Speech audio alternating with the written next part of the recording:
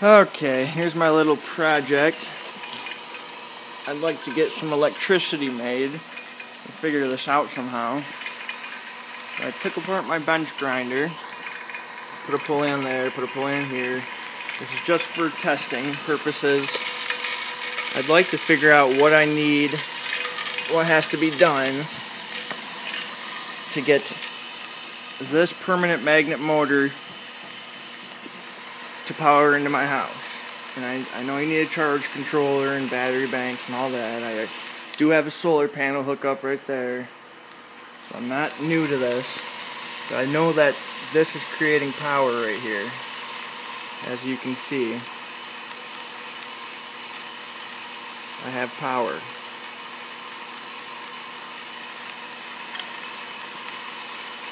When I do it this way with my meter, it's reading about 29 volts alternating current.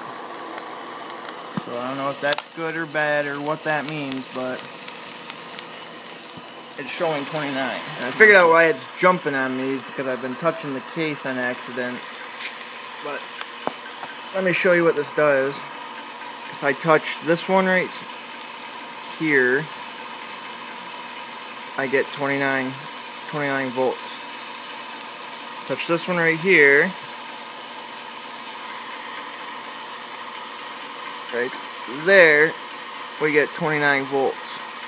So there's two of these that hit 29, so I didn't know if maybe touching those two together would make more than that, or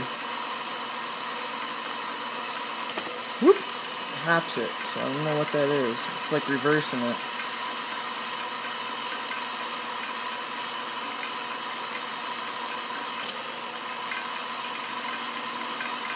I also have these two motors too, magnet motors. One of them has 4 wires. The other one has 1, 2, 3, 4, 5, 6. I'm guessing that this is a 3-phase, but I'm not sure.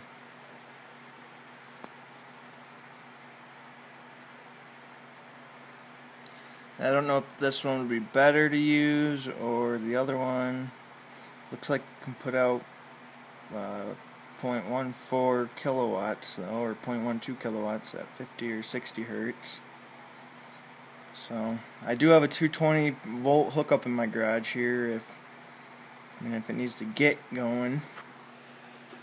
This one says 0.09 kilowatts. But I don't know. So if anybody has any ideas for me, I know that they do use these types of motors on windmills, and this is basically the same thing as a windmill. I would just be using something like this to power it, and I'd like to have, once the motor gets going, I'd like to have this thing hooked up so I could have the generator power this motor, which would be powering the generator. So I do realize I will need like a power plug like that to get it going, but once it gets going, I hope to have like a switch or something that I could switch it over just to run off the generator instead. So I've seen it before, they just didn't explain it. So if anybody can help me out, I'd probably be willing to even give you one of those guys or something.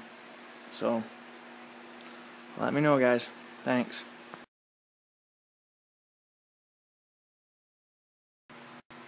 This right here is a Fanuc permanent magnet motor. I don't need the encoder on the back half of it. I'm guessing I just need these 4 plugs right here.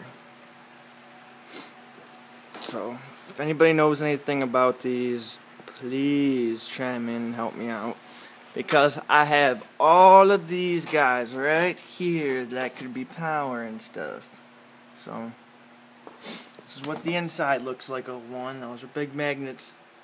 That's a big coil. Let me see. No, these are the magnets right there. These are all magnets, and they're wrapped the casing, it has the coil around it, so that's how they get the power.